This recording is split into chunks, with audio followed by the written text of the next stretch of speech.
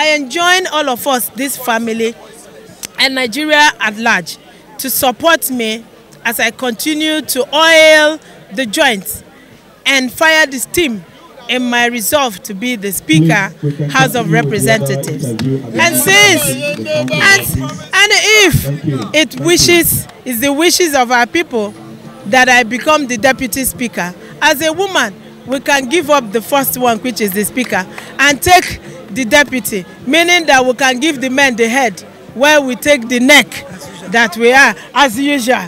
So, Achiwaju is for inclusivity and diversity. And like I said, I am the Gbogbo Nishe.